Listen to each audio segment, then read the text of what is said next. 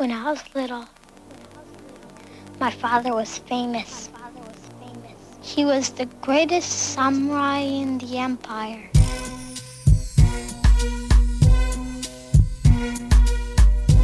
He cut off the heads of 131 lords. Hey everybody, Jerry Williams, aka Greater Sapien here. Thanks for stopping by. Today we look at number 78 of Eric Dubay's 200 Proofs Earth is Not a Spinning Ball.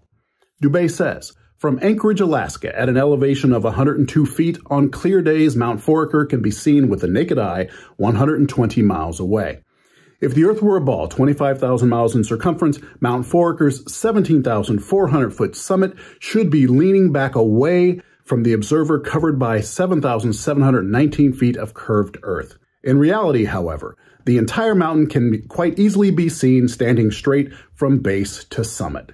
There are a few things about this one. First is that the photo shown is obviously not taken from 102 feet of elevation. This building here is the ConocoPhillips building, the tallest building in Anchorage, and stands at 90.2 meters or 296 feet. This photo is taken well above that height.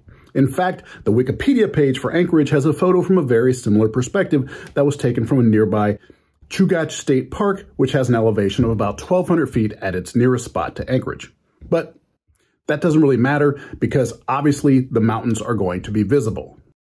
He also says the mountain is visible from base to summit, which is clearly untrue because the base cannot be seen in this photo. The most annoying part of this claim is that the mountains are supposedly standing straight when they should be leaning away.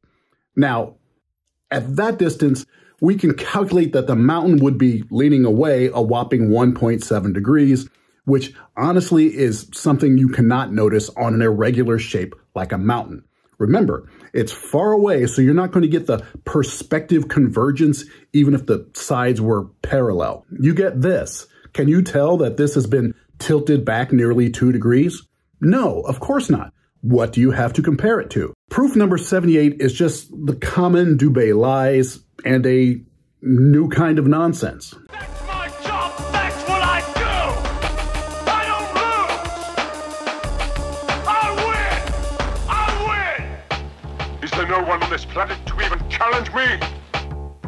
Maybe you came by to congratulate me on last night's victory.